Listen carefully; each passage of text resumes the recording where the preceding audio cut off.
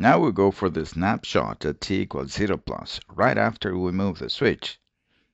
After we move the switch, the source is no more part of the circuit.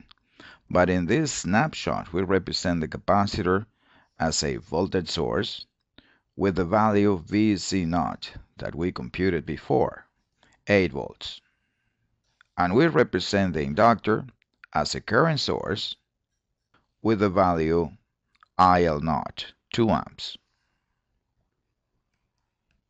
In this circuit, we will compute the current in the capacitor and the voltage in the inductor, but please remember that the directions for those voltages and currents have been pre-assigned to us once we chose the polarities for voltages in capacitors and directions for currents in inductors. So this is the current in the capacitor with its polarity IC0, and this is the voltage in the inductor with this polarity VL0. To solve this circuit, we use M&A. Reference node, node 1, node 2. Branch currents, going in 1, leaving 1, leaving 1, leaving 2. One evil equation, this one, because we need the evil current, the current in that V branch. 2 KCL equations, one for node 1 and one for node 2. Observe the evil current IC0, how it appears in both equations. We solve that system and obtain V1, V2, and IC0. By the way, V2 in this case is VL0, the other value we're solving for. Those are the 3 equations. We turn them into an array, request a solution for V1, V2, and IC0 with a linear solver, and learn that the current in the capacitor is 0 amps and that the voltage V2 is negative 20 volts.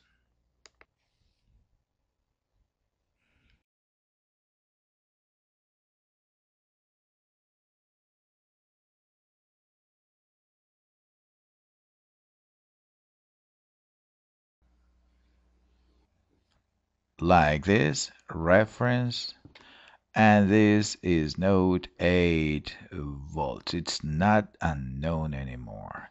If that is so, the voltage in this 4 ohm resistor is 8 volts divided 4 because this is the reference, so this would have been known as a 2 amp current. Because this current is the current of this current source 2 amps, this is also known. We could have used KCL in this Gauss surface and find that IC0 is 2 amps minus 2 amps, 0 amps. We would have got the same result. This one much faster. What about this voltage? Oh well, we could have written a KVL equation for this loop and say this voltage is known. This is VL0, the voltage we want to find, and the voltage in this 6 ohm resistor with 2 amps has this polarity and is 12 volts. And we say from here to there the voltage is going this way, going down by 12 volts, going down by 8 volts. Of course, this node is 20 volts lower than this one. The voltage VL0 is negative 20 volts, which is exactly what we found before.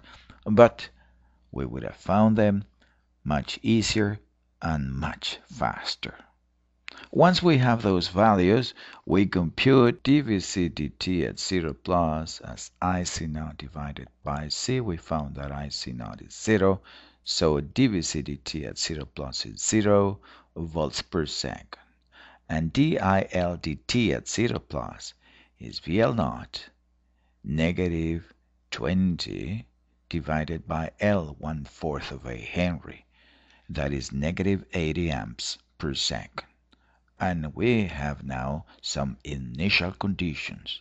However, the initial conditions we need are for this current in the 4 ohm resistor with this polarity, not for the capacitor and not for the inductor. So we need to solve yet another circuit. This is a circuit for t greater than 0. The capacitor will be represented by a voltage source VC of t, whose value is unspecified. It's a function of time. And the inductor will be represented by a current source with the value IL of t, whose value is also unspecified. It is a function of time. The purpose of this is to write this current, the current we need to find, as a function of Vc and IL. That is the purpose of this. Let's solve this circuit. We observe in this circuit only two nodes, this one and this one. Let me call this one the reference one and this node 1. There are no controlling equations.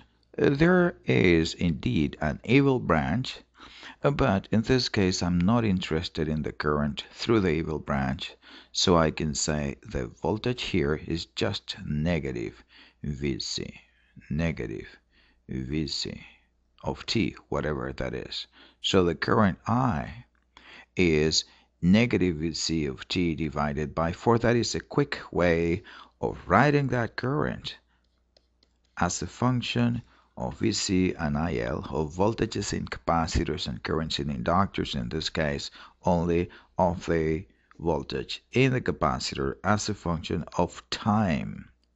That was the purpose.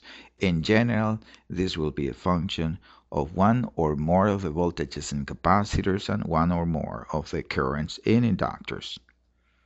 Of course, you could have arrived at the same result by writing a KCL equation here, and you would have ended with this result.